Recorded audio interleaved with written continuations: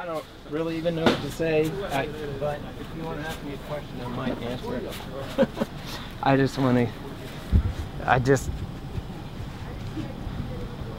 don't even know what to say. Anyway. My grandfather was First Lieutenant Alexander Bonnyman Jr.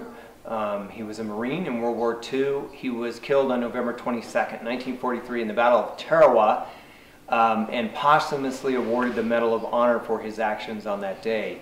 And his remains were never recovered from that island, had been missing along with those of hundreds of other Marines, and History Flight, a group I worked with as a volunteer, actually located his remains in May. Alexander Bonnyman planned, organized, and led an assault on a huge concrete blockhouse on the island of Basho in the Battle of Tarawa that was holding up the Marines from continuing their assault down the island.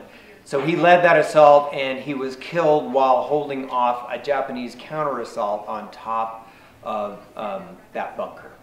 My great-grandparents, they wanted so badly to get his remains back. It was devastating to them to lose their oldest son.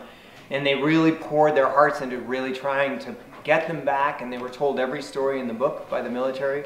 So to get him back and bury him in the family plot next to his parents and sisters and brothers, I think is extremely, it's just really gratifying. I think it's what they would have wanted.